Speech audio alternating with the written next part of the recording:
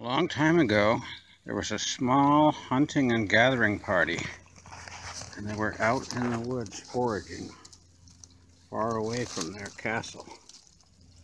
And they posted a lookout up on top of a big mountain.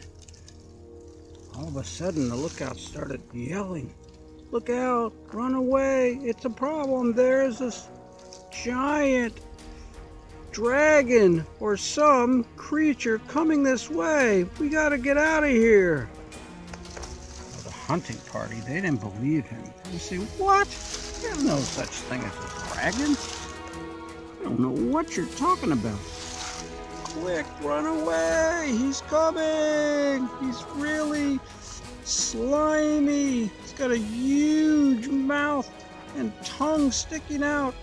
Oh, he's coming this way. He's slithery. Oh, no." What is wrong with him? What's he talking about? I don't know, but we ought to probably go and ask the king. Let's do that. Your Highness, one of our guards has alerted us.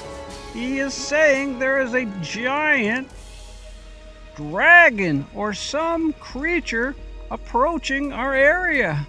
We don't know what to do. There's no such thing as a dragon. What shall we do, O wise one? Well, I have heard of such things in ancient times. What is the name of this sentry? It's Nolan. Well, do you trust Nolan?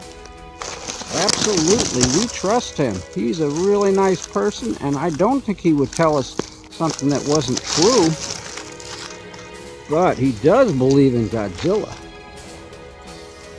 Oh, I have heard of this creature Godzilla. He's also from years past legends. But if he is an honest person, we should take him as his word. Let's all return to the castle and wait and protect ourselves from this possible creature. Okay, we're safe now. Let's keep our look. Here he comes.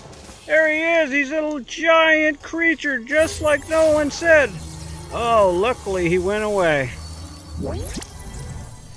Hooray for Nolan!